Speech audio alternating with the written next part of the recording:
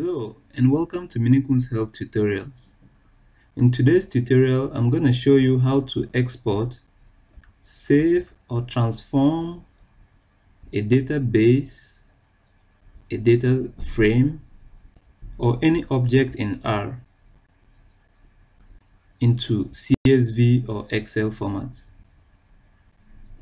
So sometimes what's the problem or the headache comes when we create certain objects, or sometimes we import a data set, and then during our analysis we might have added some extra information. For instance, we've added other variables or other important information to the data set, or sometimes we may even want to save our results. For instance, we've created tables, or sometimes we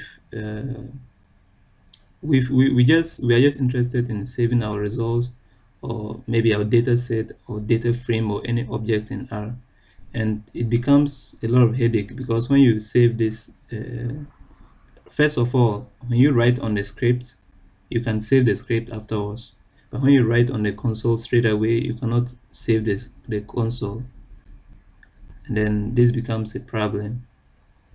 And one thing is, even if we save the script in the form of, let's say, it'll be an R file, and then just imagine we want to maybe do other descriptive analysis on our data or on our results, or maybe interpret or even send it to a friend in the form of Excel. It wouldn't work, because if we should send the file in the form of R or in R format to somebody, the fellow cannot open it if he's not using R.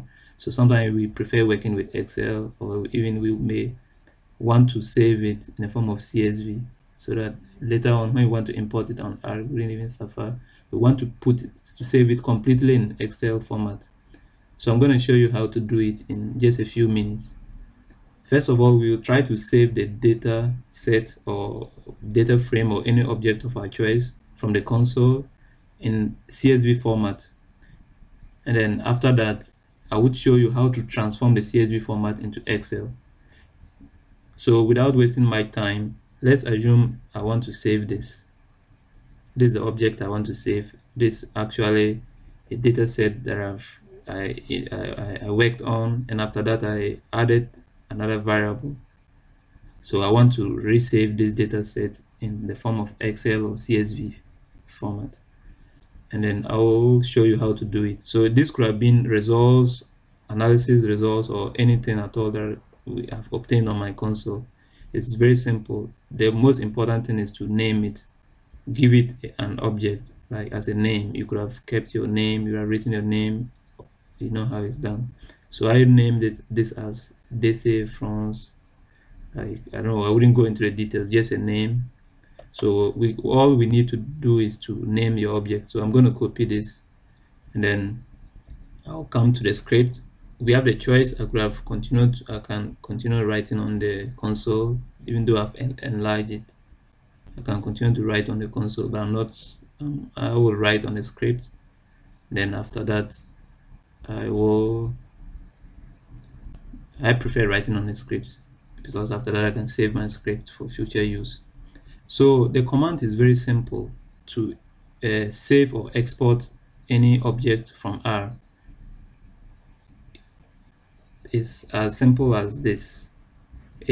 Remember, when you are trying to import, you are telling R to read the file, to read the nature of the file in order to import it. That's why we always say read.table, read.csv, and what have you. Right now, when you want to export, you have to tell it to write. In that case, it's R that is going to write the data that you are exporting. So the command is as follows, or the algorithm is just as follows. You write write.table,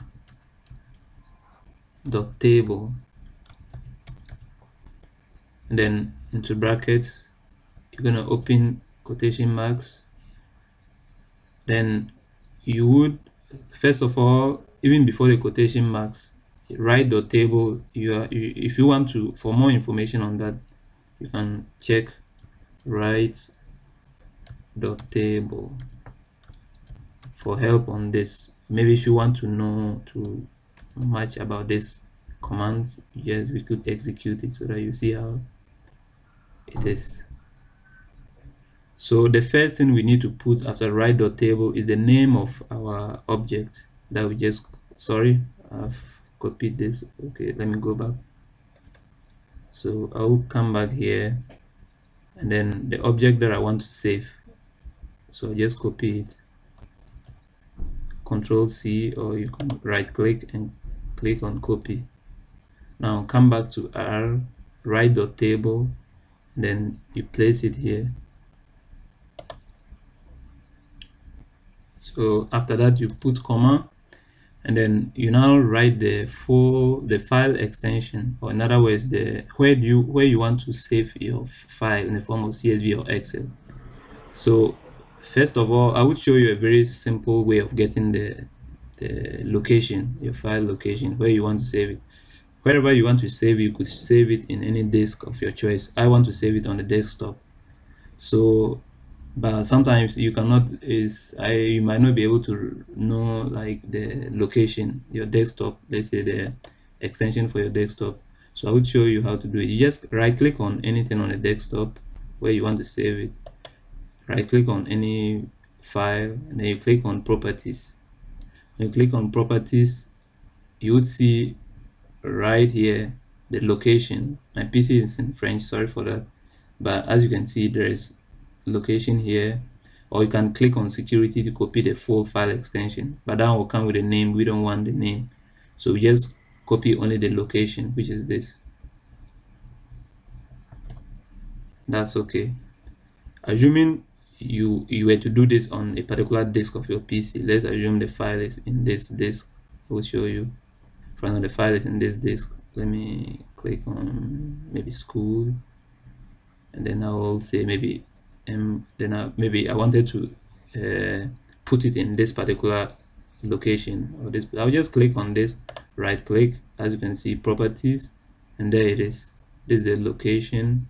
If I don't want this, then I think this clear. So let me close this. So all that I need is this. I'll copy the location, and then I'll come back to R. Sorry, I'm opening Edge. They resemble a lot. So I'll come back to R, and then I'll paste this. But before I paste it, I have to put it in inverted columns, quotation marks, I don't know.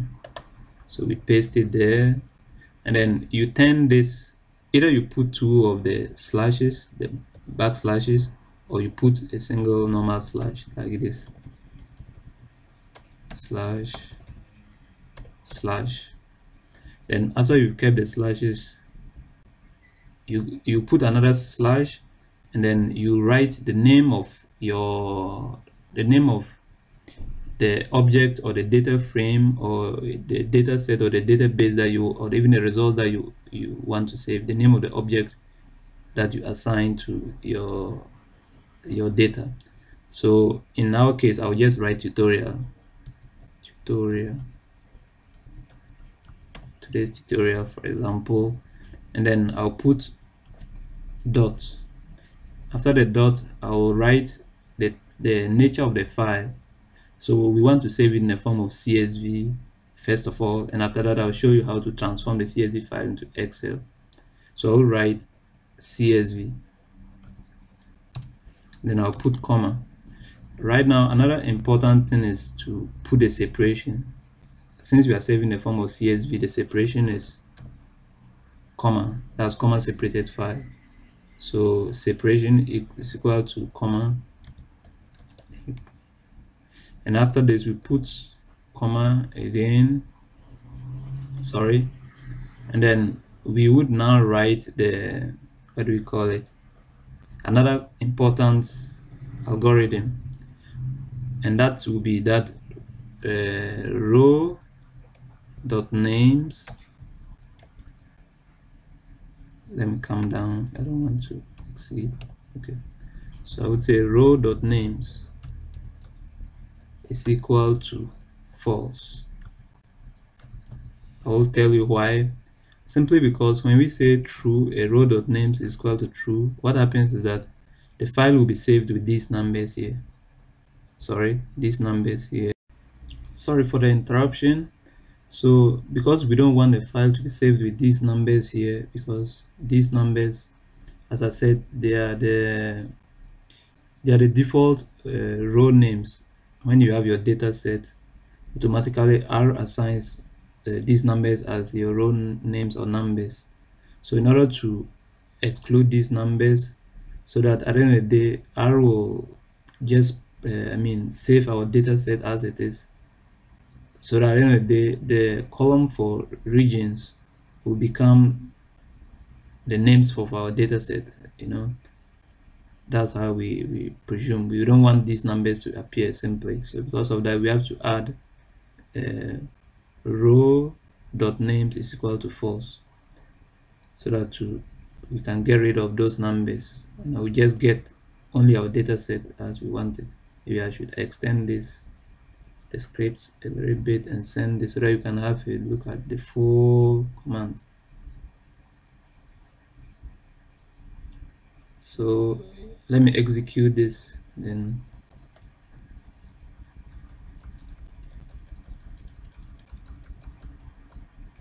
So if I should run this,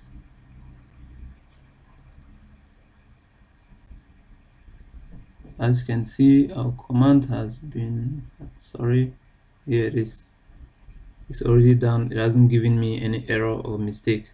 So what that means is that automatically our file will be saved, or this data set that I've just shown you will be saved on the desktop in the form of this data set here that we just saved will be saved, or the whole of this particular data set.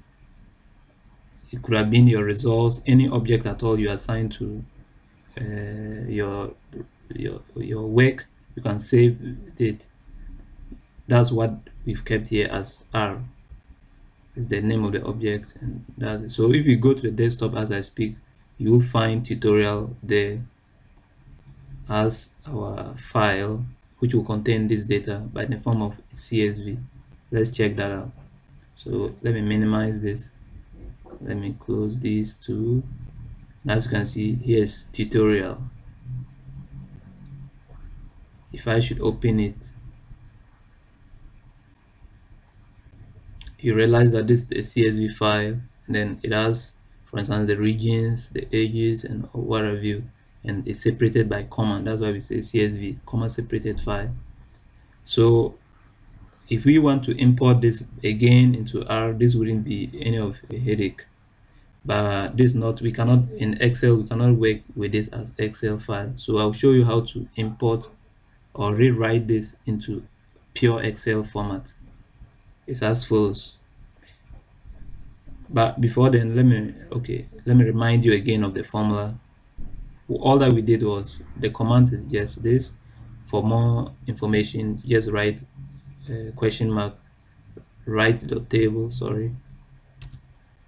write.table, and then it will give you the, what do you call it? It will give you the steps to follow in writing the algorithm. So it's just simple. If you want, maybe we could execute, but there's no need. If you want more help, it's just a thing. So the first X is the name of the object. If you want, let me execute this all the same so that you see how it is. If I should run this, as you can see, this is how it is. X here is our object. As I said, this could be an object, it could be a data frame, it could be even your results, anything at all. It's just a matter of naming it. And then there are other things that you may need to put. It's not very important, so just follow this. So this is the name of the object or the data set or the data frame or whatever it is. This is the file extension that I showed you how to get it from the desktop or wherever you want to save your file.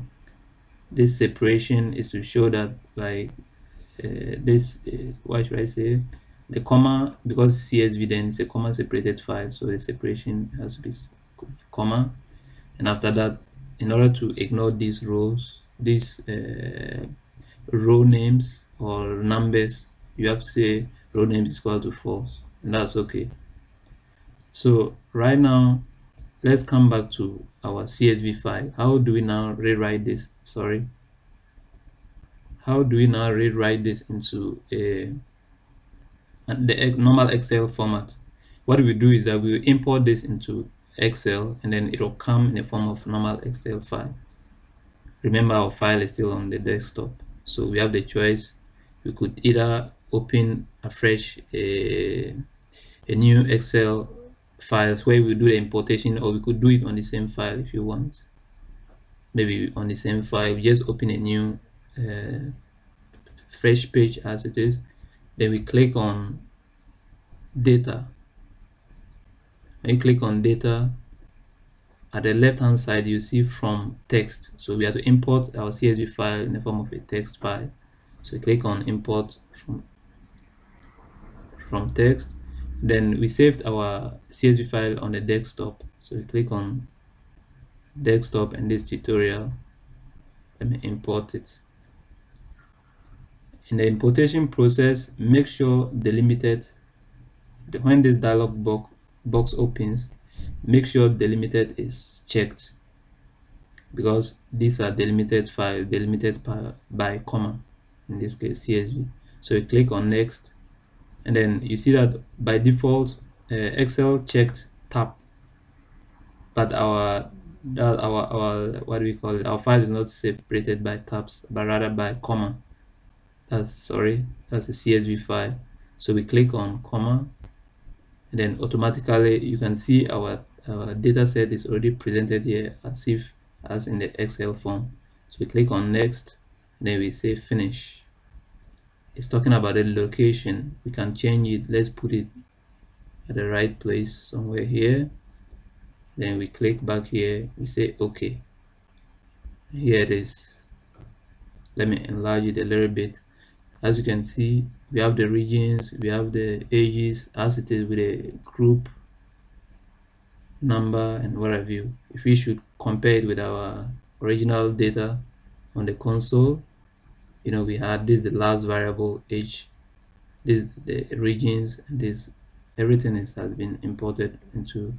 We saved it in the form of a CSV file on the desktop. Here it is, and then we imported it into what do we call it, into Excel once again by clicking on data, clicking on from what do we call it, from text, and then the importation has been done. Right now we can save this into a normal Excel file on the desktop, for example. Then you change this from CSV to Excel, then put it on the desktop. Boom, it's gone. We go to the desktop, and then this is our tutorial. This is the CSV file. All, or what should I say, both came from the R object that we just saved. So please remember the formula, write.table. Then after that, you put the name of your object on R. That's this one here, sorry, or any object that you've assigned to your data or results or data frame or data set, whatever it is. Then you put the file extension of where you put the file extension of where you want to save the file on a desktop, for example. So I showed you how to do it, and after that you say row names equal to false, so that you wouldn't add these numbers. Thank you so much for watching, and I hope that you found this video helpful. Please remember to subscribe to my channel so that anytime I post a new video, you'll be notified. Bye.